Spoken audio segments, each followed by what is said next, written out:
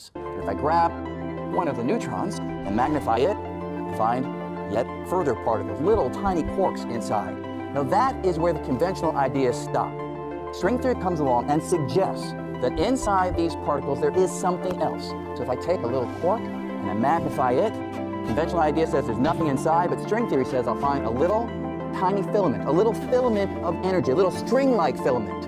And just like a string on a violin, I pluck it and it vibrates, creates a little musical note that I can hear. The little strings in string theory, when they vibrate, they don't produce musical notes, they produce the particles themselves.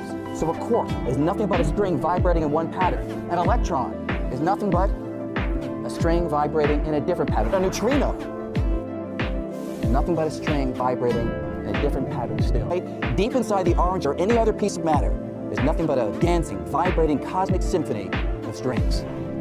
That's the basic idea of string theory.